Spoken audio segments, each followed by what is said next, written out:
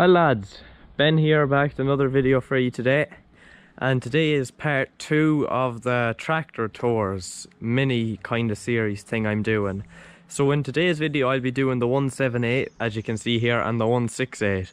They're similar enough, but you'll see once I get into it the few things that are different. Now the reason I don't have them, they'll be in 2 different places, is because this is back at home at our main farm and the 168 is at a different farm. So I'll be going up there today and I'll record the tour of it. So with that, sure, I'll get like the way I done it with the John Deere's, a few just clips of the outside of it, and then I'll get into explaining more about it. With your smile, now the sunshine brings the light. Fill me out with a flame. I will let you in this game. Take me out when I'm down. Just with you I'm singing song. Right, so we'll get into it here now. The first thing I'd like to say is the tyres. So we have oversized tyres on it. These front tyres will probably be the same size or maybe bigger than the 390s, and these back tyres, the width of them, they're fairly wide. I don't know now compared to the John Deere's, they'd be around maybe the same, but height wise they are, where is the number for them? They are 34s. I think there's 36s on the New Holland, so that goes to show how big they are. There is a bit of a space here. We have had put spacers in the mud guards, as you can see, to raise them up so the tyres aren't hitting off the mud guards. I have this here on it for pulling trailers because it's all I really do with it right now. That's the back end of it. There now. So usually there'll just be a step here that you can stand on while getting up, but there's none. So once you get up, you have your steering here. There's your hand throttle. There. Your key. That's where you pull it. You pull that out to stop. Now that space there, if this was a multi-power tractor, that would be there and you can use it. That's the switch for the lights. You twist that. Now this is a 3-speed tractor, so it's reverse, first, second, third. Then you have your high and low box, your handbrake, your clutch, your brake, and your foot throttle. This is mostly the same on the 168, but I said I'd show off the 168 as well because I might as well do it while I'm at this. And then we have here, so you go down, position down, up, and then you have transport and constant pumping if you're on the road, that kind of thing, and you need to lift it up more. So I'll start it up now and just show you bits of it working and dropping the hitch and stuff on it. So once I do the tour of the 168, you'll see the way that we have to take it out of gear and put that in a neutral. Where on this you can start it in gear, so I'll start it now. If this is a loud enough tractor, you'll probably not be able to hear me once I start it. So I'll either put text on the screen or you'll probably just be able to see it anyway. So I'll start her now.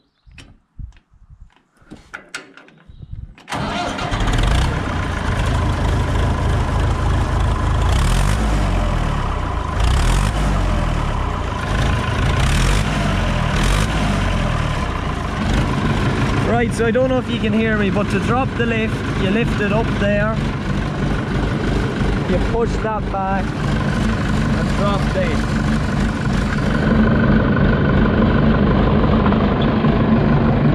I was meant to say hitch, but I said the lift, but you get me anyway. And there's the hitch dropping now, and you let that back.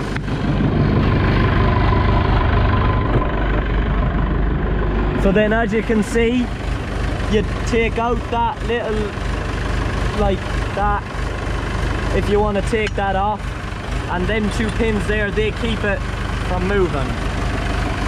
So I lift it back up now, and you pull this out, and you'll see it now get hooked in.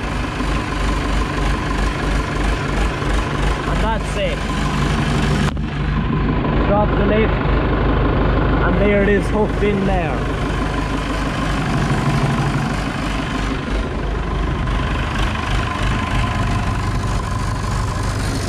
So if you're letting on and off the handbrake, you usually push here with your foot to take the pressure off and then let it down and then it's off. Then you go first gear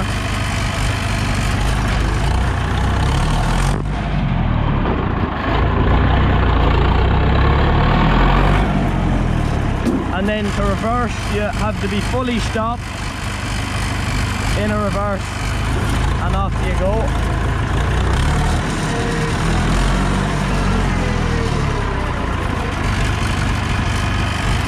Right, so another thing I forgot to say is this tractor does have power steering on it, and it's fairly good power steering actually, to be fair. It'd nearly be as good as the big tractors, if I'm honest. And you'd say, and the big wheels and all, it's a good enough tractor now. No cabinet. We might put a cabinet, we'll see anyway. But sure, that's it with the 178, and we'll go to the 168 now. Right, so now as you can see here we have the 168 Massey Ferguson. It's a bit smaller than the 178 and it has a cab on it. Now as you can see the tyres aren't as wide. We'll get in all of that now in a few minutes though, so just wanted to say that I'll get the few clips with a bit of music behind them and then I'll get into explaining it.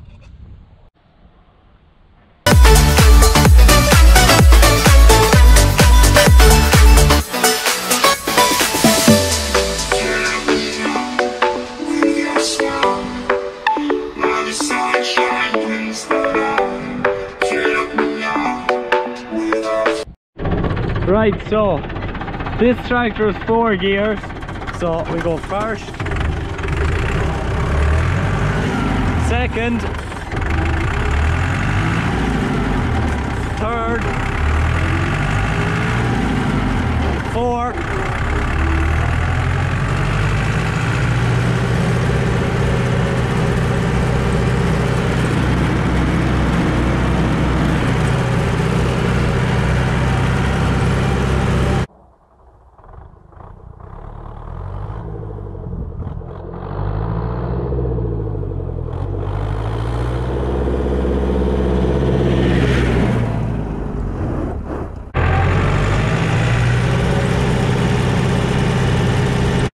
Right, so as you can see this tractor is a cab. The front window's in it and that side window.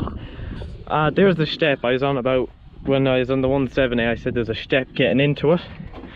So as you get in, it's pretty much the same. You have your stop, your key, your lights. That there is a kill switch. Turns the battery off, turns it on in case it ever go on fire. You have your throttle, brakes, clutch, handbrake. Now on this tractor we got this put into it. This is for the lift, so this handle goes up and down for the lift. Then these two hydraulic pipes are to this, as the lift on this wasn't great. That's really the only difference. I'll turn on the lights now. I don't know if you'll see it with the sun, but we'll try it. So the front lights are on now. I'll try, I think you can see it there. That one's not working, this one is. Then I'll show you the back light. The back work light there, and now I'll show you the kill switch on it. Now this tractor, like I said earlier, it's down here and it's in gear. I'll turn on the kill switch, won't start, put it neutral, neutral, and it works. So here's the lift now, so that's letting it down. Now I'm lifting it up, as you can see. To let out the hitch is the same, you just push that back when the lift is up. Now I'll show you the kill switch. So, kill switch off. Won't turn.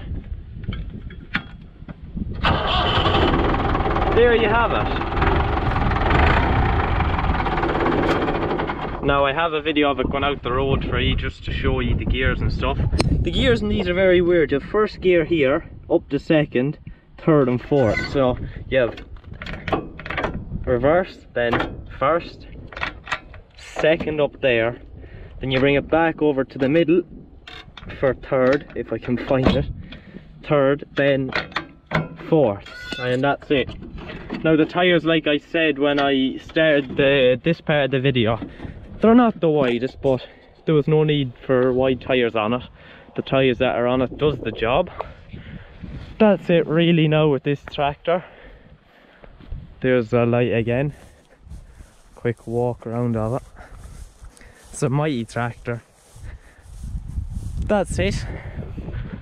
I'll leave it at that, and sure, I'll see you in the next video.